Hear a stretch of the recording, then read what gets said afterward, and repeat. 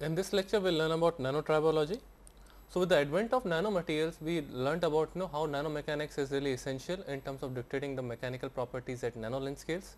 Similarly, for when we have some mating surfaces and when we have some intermediate contact between two surfaces, we need to learn about how the response of one surface with respect to other will be, so that we can design engineering materials with much more effectiveness.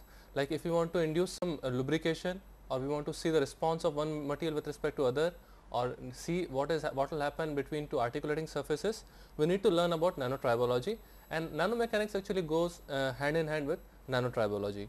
So, if we define nanotribology, it is a dynamic interaction through relative motion of two contacting solids, and it automatically will involve how the response of one material with respect to other material will be when the materials are in contact and they have some relative motion between those two contacting surfaces. And in nanotribology, the interfacial phenomena of small scale, basically of nanostructures, is very critical. We can also talk about molecular lubrication, like if we can assemble some monolayers on top of a particular material, and then we can see response of the contacting surfaces. Then in that case, we can learn about how we can reduce the friction and enhance the life of a particular for a particular component. Also, in terms of articulating surfaces, the bulk response, the micro response and the nano response, they can be very different mechanisms might be operating at those three different length scales.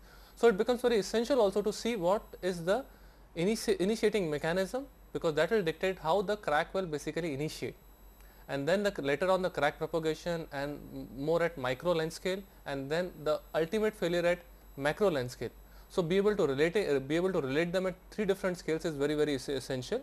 So, that is why we need to learn essentially how the contact is inducing damage at nano length scale. So, that is why nanotribology becomes very important. So, again nanotribology is not only related when the two materials are closer, but also that how the interaction will occur even when the surfaces are separated. So, nature of interactions when surfaces are brought closer as well as when they are separated. So, that is how we define nanotribology. So, first of all, it is a dynamic interaction through relative motion of two contacting solids. So, we need to see that the two articulating surfaces are in contact, and then it is defined by interfacial phenomena, specifically at small length scales of nanostructures, because nanostructure will again define the contact between the two mating surfaces. So, that also is very essential, that what is the structure at nano length scale, and that can be helpful in dictating the molecular lubrication or engineering the articulating surfaces or articulating contacts, or even in microelectronic mechanical systems, so that we can see how is the contact leading to such damage. And also the nature of interaction when the surfaces are brought closer or when they are separated, it also both of these entities are now constituted in the nanotribology. Essentially, the contact in materials, when we have a when we see things at a much more at a bulk scale, we realize that the contact is complete. So, we can see we have one surface and then we have second surface. The contact between them is very nice for a flat surface. But again, if we can start zooming it to very high magnification, we will realize that the surfaces are not smooth, they are not optically smooth, but they have some perturbations. These perturbations can be at micron length scale, or they can again be at a nano length scale. So, we can see that we might have some contacts which are very different from those are defined by bulk scale. So, in this case, bulk length scale, we might see that we have a complete contact, whereas in the case of micro or nano, we will realize that the overall contact surface has gone drastically down. So, essentially where we had a complete contact like in the bulk scale, at nano scale we will realize that we have only a limited contact. So, once we are talking about nanotribology, what do? We take the surface, we capture the surface roughness as it is, and we utilize a probe which is small enough to contact each and every asperity. So, in this case we can utilize an indenter with certain cantilever. So, we can see this is our surface. Again we are talking about micro or nano asperity, and we have a tip which is small enough, tip or probe which is small enough to capture each and every entity or each and every point of this particular surface. So, in this case what we are talking about? We are talking about contact of single asperity. So, all these nominal points which were kind of abrupt and then they were not in contact in the bulk scale, because if you see at the bulk scale these are certain areas which are not in contact at all. So, like this surface they are not in contact at all, but again they also will dictate the overall friction that will occur in a material. So, what is happening at nanoscale? We can now capture the contact of single asperity. So, we can scan this tip along the surface and it will try scanning the entire surface without losing any contact. So, what we can get here is we can get a localized information in this particular case. So, also in this case if we find that if we have more than one type of a material, what we can do is we can now say in this case we had phase 1 on this region and phase 2 on this region. So, as the tip is moving along, it can capture easily the values, the kind of friction which will occur in phase 1 and in phase 2. So, now we can differentiate what is happening with respect to the isolated contribution from each region or each phase. Even the orientations can also differ from surface to surface. So, what can happen is that their contribution might also be very different. So, what we are seeing in respect to contact in materials, what is happening is now we can capture the local asperity contact. We can also differentiate what will happen once a tip is now in contact with the each and every individual phase. So, we can find out the contribution from each and every individual phase rather than the complete interaction. So, in micro or bulk wear we are getting an approximate or the average property of the material, whereas in case of nanotribology what we can do, we can find the overall response from each and every individual area. Now, we can combine it and then we can correlate it to the micro or the bulk scale.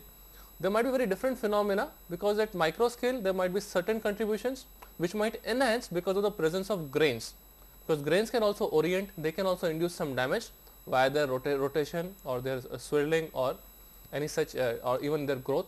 So, that can be captured at micron scale, not at nanoscale. So, nanoscale will only find out what is happening within a particular grain.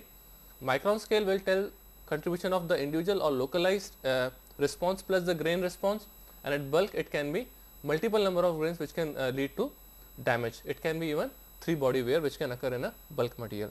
So, we can see the contact in material is very essential component, because at bulk length scale we are talking about only a flat contact and we assume that it is in complete contact, but in reality at micron or nano length scale we can see that asperities are not in contact. So, to extract the information, localized information, what we are doing, we are allowing a tip or a probe to scan through the surface and provide us the localized information, isolating it from the bulk. So, learning about the friction at atomistic scale, what is happening here is we can utilize two techniques. We can either have the topography or the frictional contribution. So, topography is nothing but scanning the surface and finding out what is the local arrangement of atoms. So, if we take a highly oriented pyrolytic graphite, so what will happen, we will see the regularized hexagonal structure. It will be highly regular pyrolytic carbon structure. So, we will see that we have this atomistic position. I am not drawing it that regularly, but we will see that we have very regular arrangement or hexagonal type of arrangement of atoms through the topographical scanning. But once we talk about frictional forces, if we can scan the same thing, because there will be some frictional contribution from these atoms, and say if we have a tip which is very fine and it can capture the contribution from the atoms, what we will see? We will see the same periodicity. So, if we capture the image again by utilizing frictional forces, what we can see, that we have the similar arrangement, same periodicity can arise from the scanning. So, we can see the same periodicity from the scanning now, the same hexagonal type of a structure will appear, but we will realize that the location of this atom and this atom, the corresponding atom, through topography and through frictional forces, they do not match.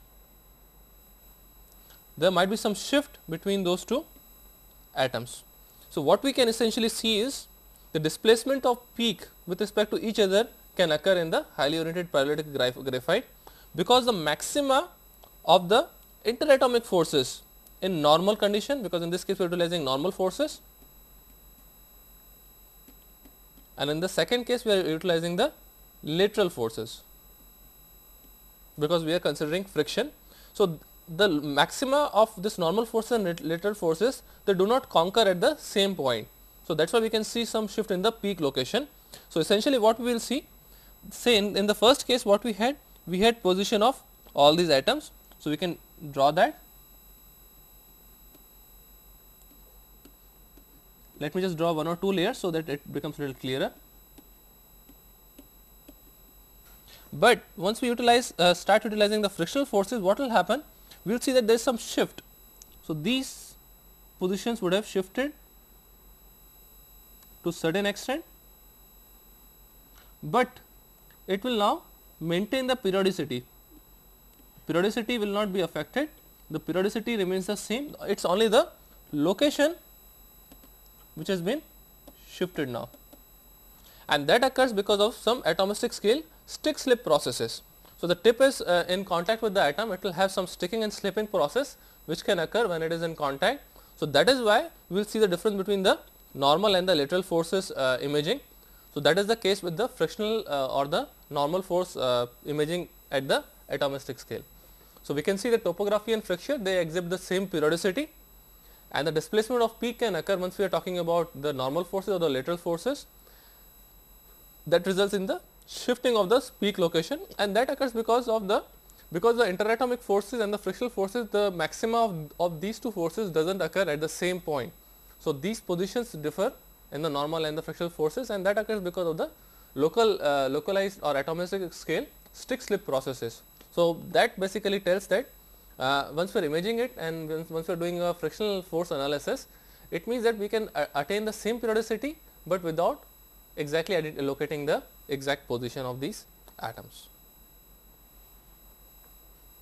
So, seeing the friction at micro scale, we can see that once we can cleave the highly oriented pyrolytic graphite, we can see, or because of different orientation which are present on the surface, or because of amorphous region in the HOPG, that is a highly oriented pyrolytic graphite, what can happen is the coefficient of friction can alter to a certain extent. So, once we are talking about the cleavage or presence of some amorphous phases on the graphite, we can see the coefficient of friction has now drastically reduced by more than an order of magnitude.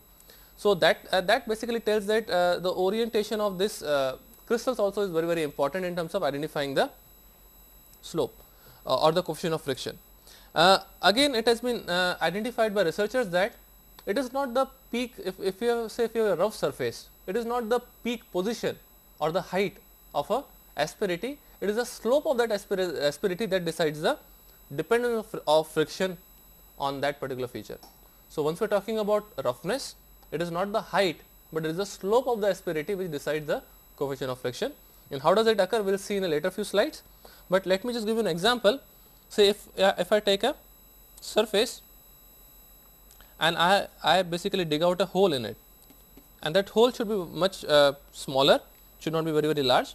So, say if I have a small asperity a depth of say around 50 nanometers, not more, but let us say around 50 nanometer. So, what we can do, we can allow a tip to scan through this line.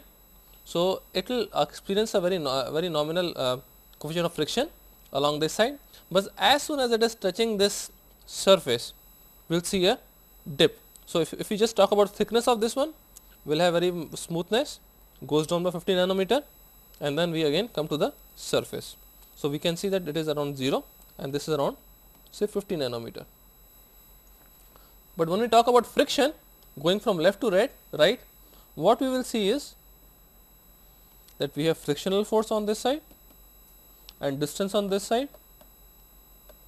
So, as soon as it is going to certain value, so we might have some value of coefficient of friction, very marginal value of say 0.01, 0.02, very minimal 0.1 or so, very lower value of coefficient of friction. What we will realize is that frictional force will coefficient of friction or this frictional force will drastically reduce as soon as it will touch this particular point. So, let me mark it red so that you can see it more clearly. So, as soon as it is reaching this point, we will see a dip in the frictional force, and if it goes along, we will see some again back to normal, and it will go on, and as soon as it will touch again the ascending asperity, what we will see? We will see a dramatic increase in the frictional force. So, what we are seeing? Very high friction at point number 2 and very low friction at point number 1, and then coming back to normal. So, that is what we can see. So, with the distance, what we are seeing, as soon as the tip is descending, we can see a lower decrease in the frictional force. As soon as it is seeing the ascending asperity, we can see very high level of friction or very high frictional force that can occur at that particular point. So, that is point number 2, we can see very high friction. At point number 1, we can see very low amount of friction. So, that is telling basically that there is some dependence of friction on the local surface slope rather than the surface height, and that part has been already proved by certain researchers. But why does this happen? We will see in a slide or two. So, talking about the friction mechanisms which are dominant, we can see that this difference in the coefficient of friction, it can be explained via the certain mechanisms. So, adhesive forces, if only adhesive forces are present, they will not be able to explain the local variation in the friction, because material is the same, all the conditions are same, and coefficient of friction is given by force by the normal force, frictional force by normal force. So, essentially it is not responsible for causing the change in the coefficient of friction. So, addition cannot really explain why this variation is occurring in the coefficient of friction. Then we talk about addition and roughness. So, we talk about this ratchet mechanism, and that is basically led by asperity contact and its angle with respect to the horizontal plane. Once we have an asperity, then it will eventually make some contact angle. The contact angle will not be normal anymore, it will have some angularity associated with that. So, that basically now depends on the leading or the trailing slope, and that in turn will affect the coefficient of friction. Again, coefficient of friction can also be dependent on the plowing, but when we are talking about nanotribology, the frictional forces are in the case of this imaging, frictional force imaging or microscopy, what is happening is that plowing is very much limited, because there is a very limited damage in the frictional force microscope. So, tip sliding can occur in either direction, and the plowing can be it will be very limited, and the damage will be very limited, because our forces are not exceeding the plastic deformation, it is not leading to plastic deformation of the material. So, in that case it is the plowing is very much limited. So, we can see the alteration or the change in the coefficient of friction is occurring because of the slope of the material, and that is being dictated by the ratchet mechanism, and that is arising from the roughness of the sample. So, we can see that friction mechanism which are dominant are adhesive or adhesion, ratchet and plowing, and adhesion is totally material dependent. Plowing also will depend on the kind of deformation or the kind of damage that is occurring, and in this case frictional force microscopy, we can see the frictional forces are very limited, very low. So, in that sense it will not lead to the plowing of the material. So, the eventual contribution is coming from the roughness, and that is now dictated by the ratchet mechanism for the friction, and that leads to some asperity contact angle, and because of asperity contact angle, we can see the horizontal angle basically changes. The surface is no more horizontal. So, it has some angularity with respect to the applied force, and that in turn leads to change in the coefficient of friction. So, that is what it is, and how does it exactly depend? We can see in the next slide. So, essentially we can see the coefficient of friction is given by frictional force by the normal force, but once we have a slanting surface, what we can see, let us say we have a slanting surface, then what will happen, we will have some theta with respect to that, and this is the area where we are scanning it, and then we have a probe tip. So, we are seeing this. So, tip is moving in the right hand side from left to right. So, what we can see, we have this frictional force which is arising out here. Then we also have a normal force contribution. So, we have a normal force which is also existing out here. So, in that case, what is happening is, if the tip is moving from left to right, what we can see that in the case of ascending, so when we are going from left to right, this tip, this probe or tip is now experiencing some additional contribution because of the resistance of the surface. So, what we can see, the coefficient of friction is now given by mu naught plus tan theta divided by 1 plus mu naught tan theta. So, mu naught is nothing but the normal part without any when the surface does not have any slope. So, that part is now equal to mu naught plus tan theta. So, there is some additional term.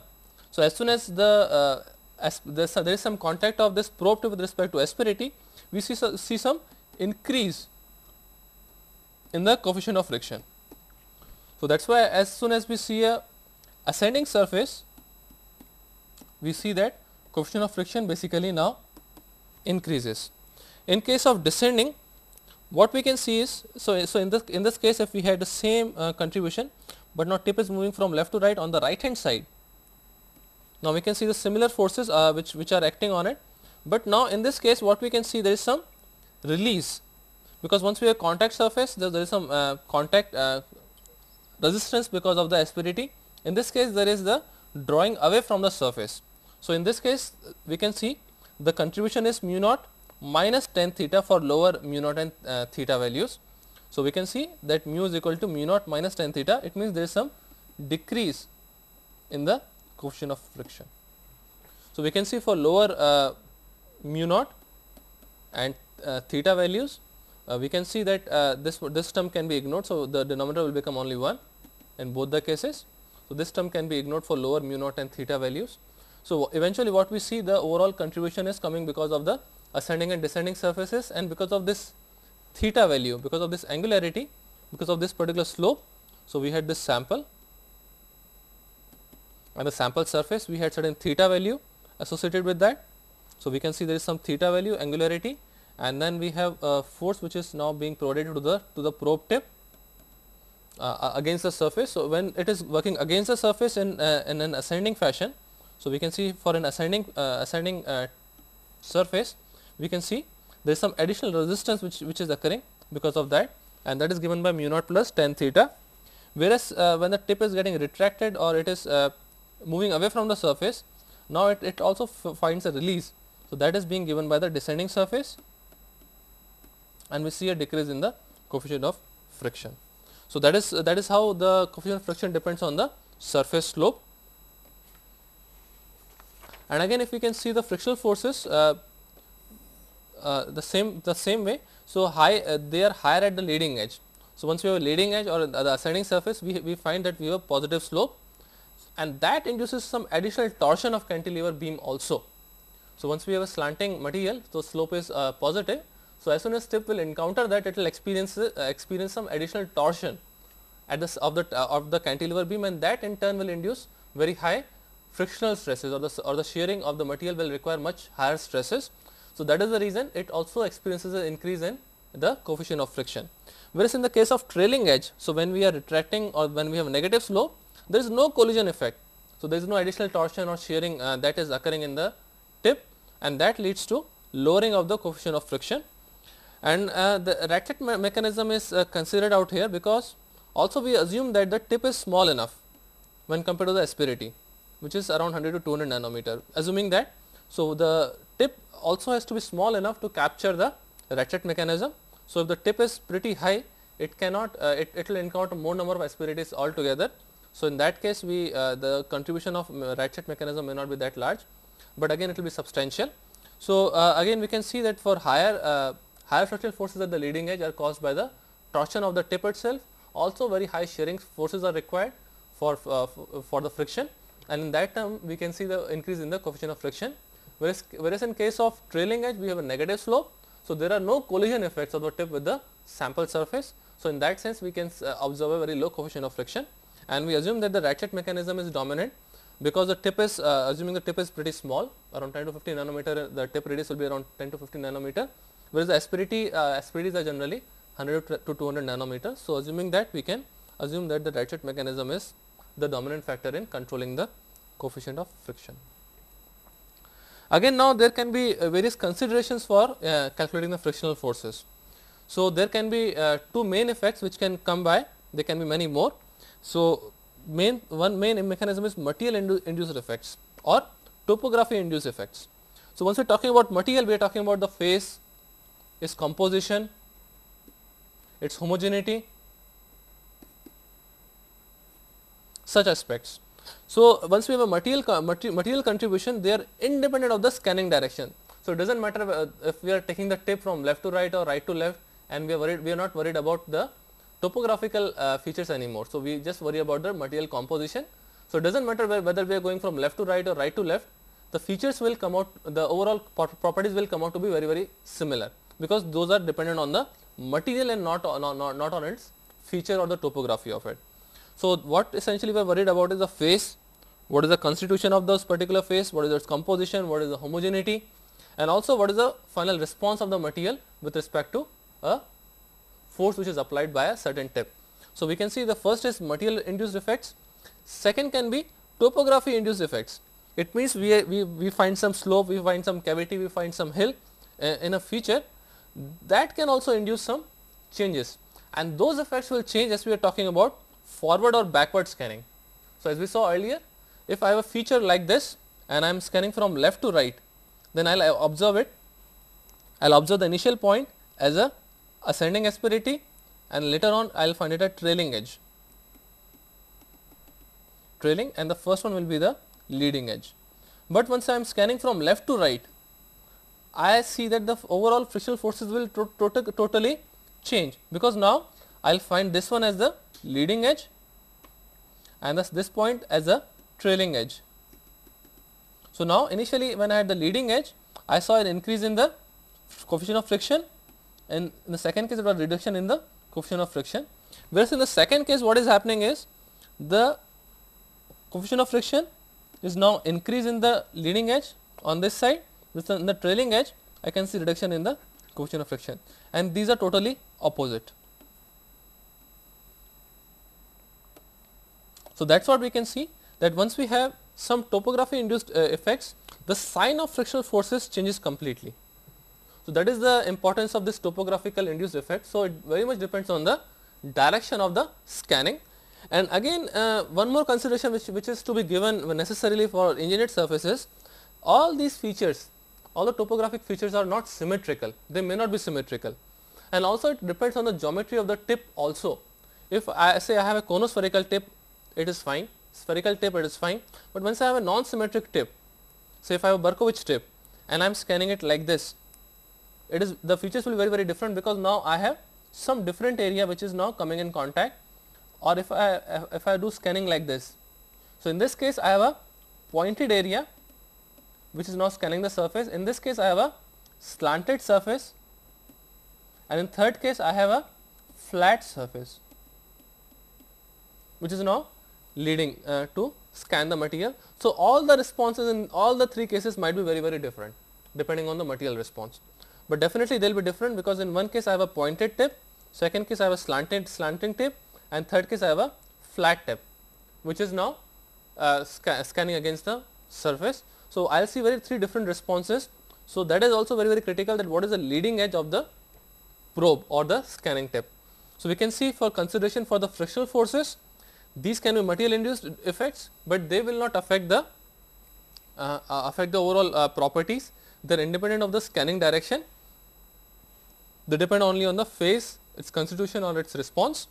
Whereas topographic induced effects, they are very much dependent on the scanning direction, whether forward or backward scanning is being done. So, somehow we can now combine these two together and subtract the effects which are coming from each other. Say in one case I saw response like this, it means I have a trailing edge in this case, and in the second case I had a leading edge. Then I do a reverse scan, it means my leading edge becomes a trailing edge and the trailing edge becomes my leading edge. So, in this case I will see response which is like this. But if when I combine them together, what I am seeing is I will see an overall response which is like this, because the resistive forces are very dramatic. So, it should be the other way actually. So, the trailing edge, it is the negative side on the top hand side. So, let me redraw it. So, what happens in this case, in the trailing edge I will see a reduction in the coefficient of friction, and in the leading edge I will see a enhancement in the coefficient of friction. Once I do a reverse, I will see the exact opposite trend. So, in this case my now forces will be very high. So, once I combine them together, what I will see is something like this, because in this case the leading edge the overall coefficient of friction or the frictional forces are dramatically high in comparison to the trailing edge. So, I will see a response which is more like this. So, it is very hard to correlate them, that oh, this effect and this effect they are similar of trailing and the leading edge. So, combining them is little more trickier rather than so simple. So, we can't really combine these two forces as it is. So, it requires some engineering as well or some understanding of this as well. So, those are topographical effects, and also asperity effect can also come into picture because of the tip geometry or the leading or the trailing edge of the tip itself. Also, the environment also has a very dramatic effect because response of any tribocouple will depend both on the surface properties of the two mating surfaces as well as the tribological interface with the environment. So, depending on that, so first thing is the surface properties, biological interaction, tribological interaction, and what is happening exactly at the mechanics, what is the dominant mechanics which is leading to the contact and the response of these two. So, those couple of properties which are very important are the surface properties, how this tribological interaction is occurring at the interface, and also what is the mechanics, dominant mechanics that is leading to this particular response at the tribological interface. Again, friction and wear can lead to damage of either one or both the materials of both the mating surfaces. So, frictional force will be dominant at both the surfaces, and that will lead to some damage accumulation in the two mating surfaces. So, now let us see the role of humidity. So, we can see that the role of humidity, how it can really occur. So, the interaction between tip and sample surface, there are very many van der Waals forces or the secondary forces of attraction, and also there is some meniscus formation. Once we have humidity, always there will be formation of some meniscus. So, what will happen, that adhesive forces will start increasing as we start increasing the relative humidity because of formation of meniscus bridges. So, once we have a tip and a sample, and there will be some secondary forces between the tip and the sample, van der Waals forces of attraction, or it can be even meniscus formation. So, once we are contacting the surface, so once we are contacting it or when we are separating it, we can experience those forces come into play. It also will depend on the distance between the tip and the sample as well. So, that is what is very critical, that depends on the distance also between the sample and the tip. So, as soon as we see, as soon as it is coming closer, we might have some attractive forces, but once they are very close, there will be very sudden increase in the attraction forces. Similarly, when they are trying to separate, initially we will find a very high resistance, and there will be sudden jerk, this sudden jerk. So, with a very high jerk, these two surfaces will now separate at certain distance. So, we can see once they are farther apart, very smooth transition from higher to lower distances, and there is sudden grasp or sudden capture of these two surfaces with a sudden force even for attraction, and when they are separating out, we will see the same phenomena. We will see the same phenomena that they will now separate with a very sudden force. So, they will separate far apart. It is more like a magnet. Once we try to bring the two magnets closer, they will find at certain point they will combine together with a very high force, and similarly once you are trying to pull them apart, it will be very hard initially to separate them apart, but as soon as you reach a certain distance, they will go much farther apart with a sudden force. So, that is what we can see, that the role of humidity, it induces some attractive forces which are van der Waals forces, and also because of meniscus formation, and as soon as we increase the humidity, we will see that adhesive forces also start increasing, and it happens because of the formation of meniscus bridges.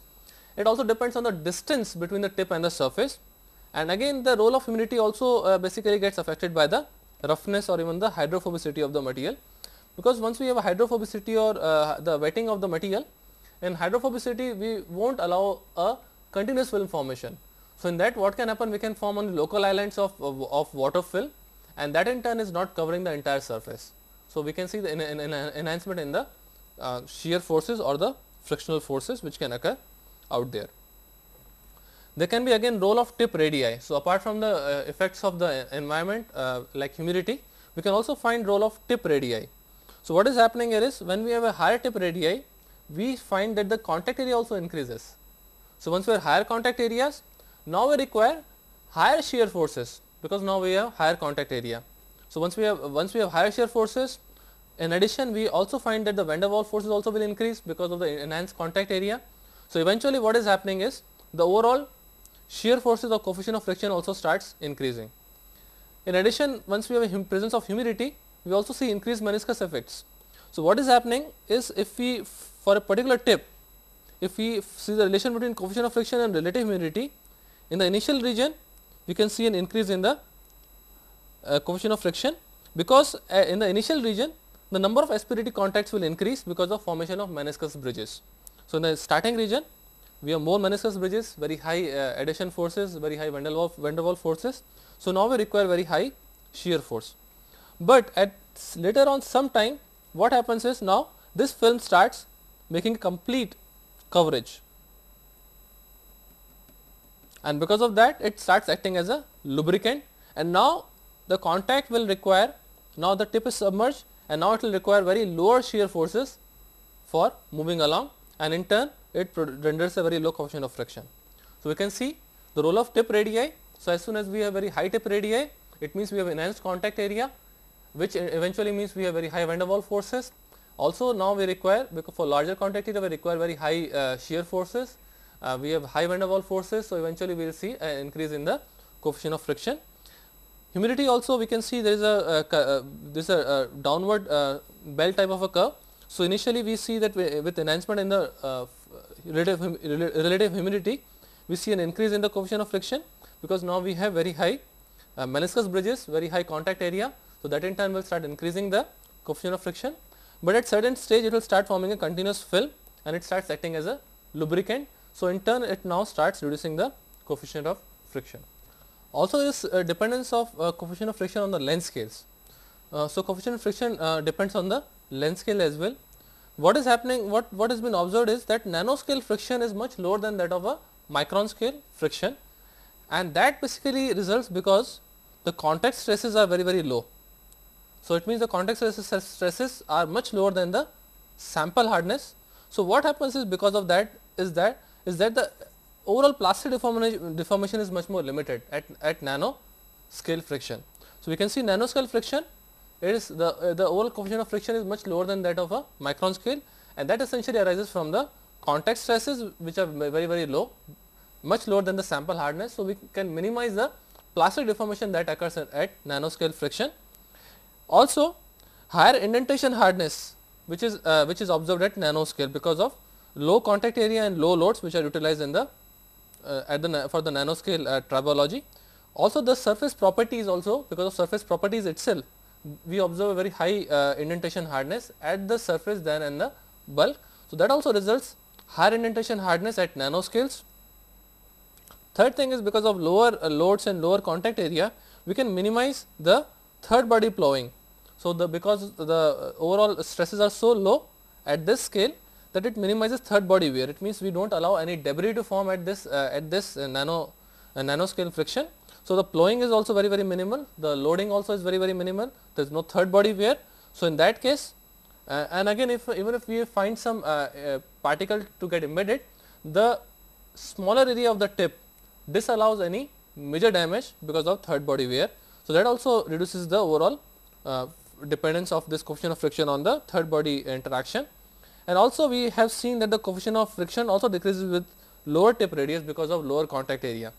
So, eventually what we can see is that nanoscale friction or the coefficient of friction is very low in comparison to that of microscale friction, and that occurs because the contact stresses are very low, because the loading kind of loading we are applying is very low. It means it is much lower than the sample hardness. So, we are minimizing any plastic deformation in the material.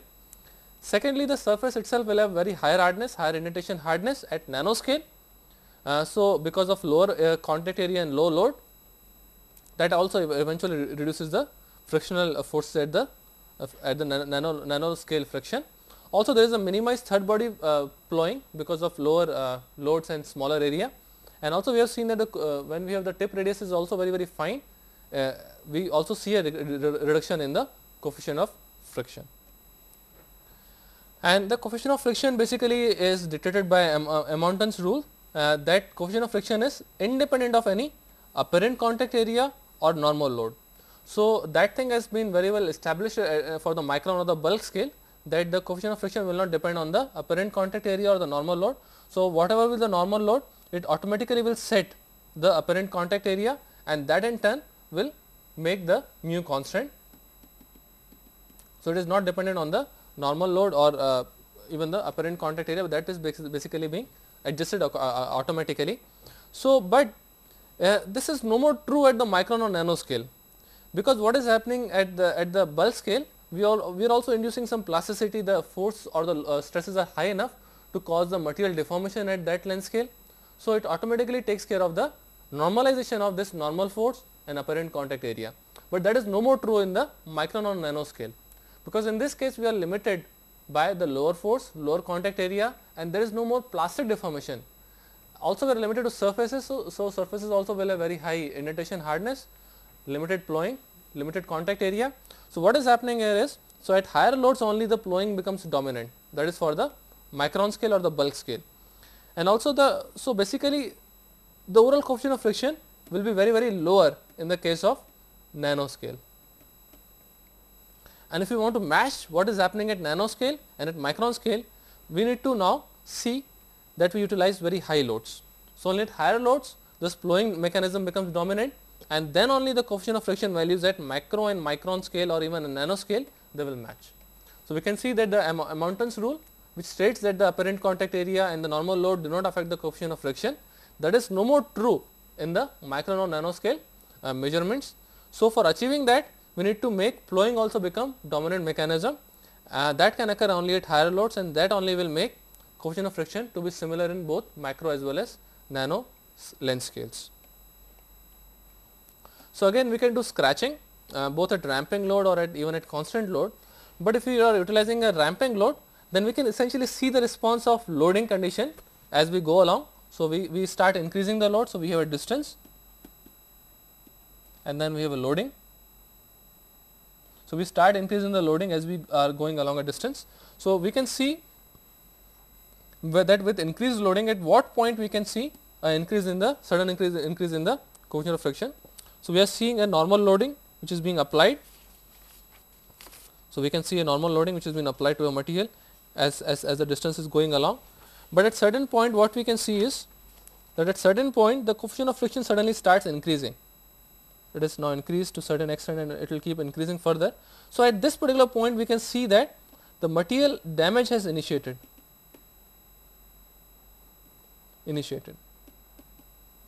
And this particular point is the one where we can see this is the critical scratch resistance. So, we can find this is a critical load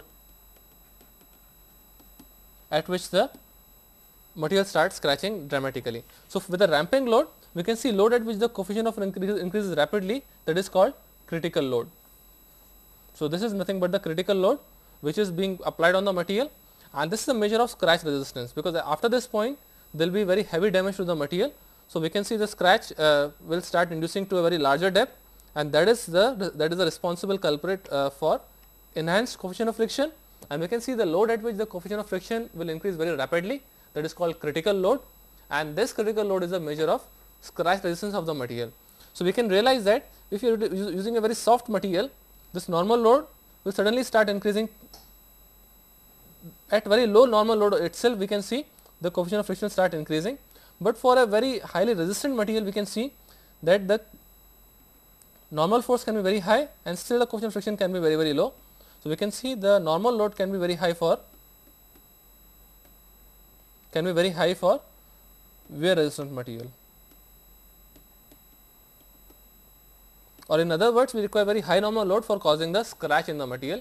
So, once we have a polymeric sample, we can see that the normal load is occurring at very lower normal loads, whereas for ceramics or very high hardness materials we can see that the normal load is pretty high when the coefficient of friction starts increasing rapidly. So, that is the difference between the soft and the hard materials, and we can utilize this concept of coefficient of friction with respect to normal load to identify the behavior of materials also. Again, the wear mechanism can take various forms. So, initially it can start making some wear marks, or it can also induce indent marks. So, once we allow a tip to interact with the surface, because of the contact between the tip and the surface, if the tip is very hard, it will induce some wear marks on the sample surface, and eventually what can happen is it can also induce some debris, wear debris. So, once it is plowing the material, we can see there is some material removal that also occurs in a occurs because of the tip to material or sample interaction. So, first thing is we can induce some marks, damage marks. If the marks if the tip is hard enough, load is high enough, it can start plowing the material, that will lead to material removal. Also generally it has also been observed that there can be formation of thin film as well. So, once a load is being applied, and because of localized heating or disturbances or local oxidation also can occur, and that may lead to thin film formation, or there might be reorganization of the material, soft material, and it can also lead to formation of a thin film. Also local deformation can also occur depending on the tip geometry. So, those can lead to formation of deformation bands, or it might also lead to straining of the material. Eventually, if the material is brittle enough, it can also lead to crack generation and propagation. So, if material is enough strain hardened or the material is highly brittle and the loading is pretty high, it can lead to crack generation as well as its propagation, and that might eventually lead to some material removal as a debris also. So, we can see that we have various wear mechanisms. It can have wear marks, might arise because of indent marks. We can have wear debris that might lead to material removal. We can also have thin film formation because of local disturbances or heating or oxidation or even disturbances. We can see local deformation, so leading to deformation bands or straining of the material, or even plastic deformation of the material, which can eventually also lead to crack generation and even propagation of even brittle materials. And one more important concept in tribology is also lubrication. So, we can have various types of lubrication. We can have some lubricant layer, and those lubricants can be either chemically bonded. So, we can have, or they can be also self assembled monolayers. So, we can see that chemically bonded lubricants, it is mainly by the adsorption of water on the surface. It leads to formation of meniscus. So, we did see that with enhanced relative humidity, initially it starts inducing very high frictional forces, but at certain time it becomes a lubrication, and then it starts reducing the coefficient of friction. And this choice of this chemically bonded lubricant also depends the way it changes the viscosity, how it affects the surface properties. So, those are also important contributions in choosing a particular lubricant, which can be chemically bonded to a particular surface. And also talking about hydrophobicity, once you have hydrophobicity, the lubricant will not stick evenly to the surface, it will start forming certain islands, and in turn it is not covering the surface properly. So, in turn it will lead to poor lubrication, and it will enhance the surface stresses, and it will eventually lead to enhancement of the frictional forces also.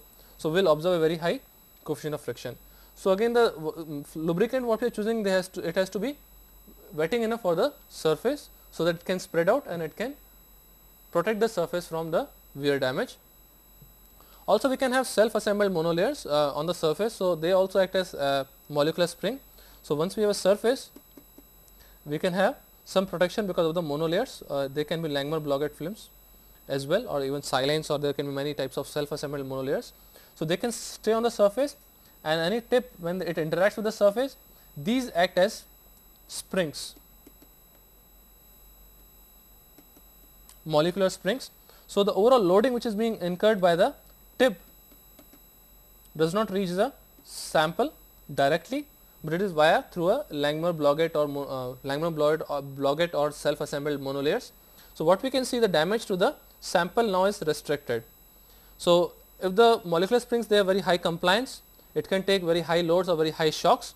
So, in turn we will see a very low friction and wear in those cases.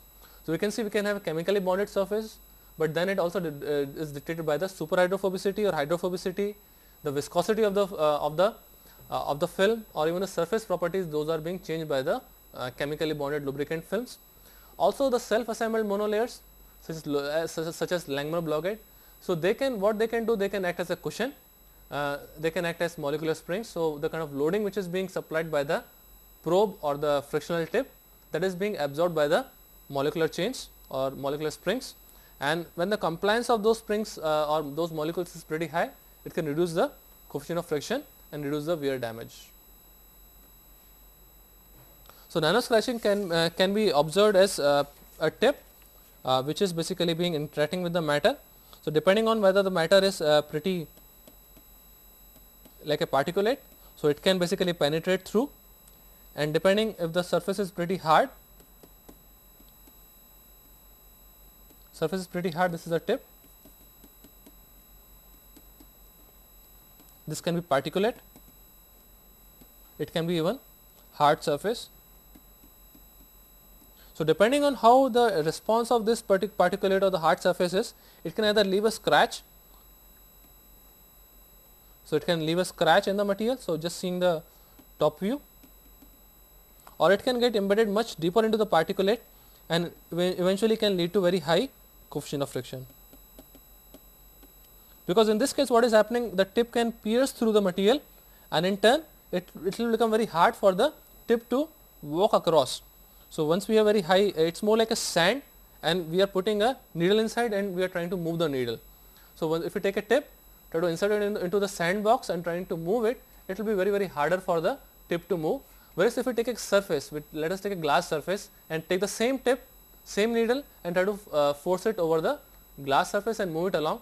So, we might realize that the hard surfaces might result a lower coefficient of friction in comparison to that of a of a sand surface. So, those can also come into picture. Additionally, what can happen, we can also add some lubrication, like generally people utilize graphite, or now these days people also utilize carbon nanotubes, and because of the graphitic nature they also can induce some they can also act as lubrication, and they can also absorb shock. So, as we saw in the self-assembled monolayers, that if we have a compliant spring, it can also absorb the shock, plus the graphitic nature of this carbon nanotubes, it can also tend to reduce the coefficient of friction, can be dramatically reduced. So, we can see that the overall feel of adding this aspect of nano scratching, it depends on the surface directly, that whether it is a particulate or a hard surface, and how are they interacting with the surface. So, it is more like a sand and a needle kind of a relationship. In this case, it can be a flat surface plus a needle. So, we can see that the lower coefficient of friction can be obtained when we have flatter surface. So, higher perturbations will cause very high coefficient of friction, and these days people have started adding some carbon nanotube also as a lubricant, because it can also act as an absorber for the shock, similar to that of self assembled monolayers. Also, it is very compliant. Also, because it has a graphitic nature, it can also reduce coefficient of friction. So, if we utilize this nano scratching or micro scratching, and if you are utilizing say a Berkovich tip, we need to utilize the equivalent of this conical angle. So, the conical angle equivalence of this Berkovich tip is around 70.3, that has been utilized here. So, we can see if the tip is scratching the surface, we can utilize the rule that it is forming a conical entity or a semi triangular entity throughout the length. So, defining its depth and the length, we can always calculate what is the wear volume. So, depending on the geometry of this particular cavity which has been created by a movement of this particular tip on a surface, we can always calculate what is the wear volume that is being arising from the nano scratching or even at a micro scratching. So, that is the wear length, this is the depth, and then we have a equivalence of this particular conical angle for the Berkovich tip. So, from that we can always calculate what is the wear volume. But more essential is to be able to correlate what is happening at nanoscale and at micron scale. So, we can see that the overall wear constant is dependent on the wear volume, hardness of the material, and the kind of loading that has been applied. So, we can obtain the wear constant and equating that. So, because we can also find what is the fracture toughness. So, for a brittle material, we need to see what is the crack length or what is the fracture toughness exponent. So, we can see that it has a dependence on the Ka. So, K this is the exponent for the fracture toughness, this is the K is the fracture toughness. So, we can see that this K power A equal to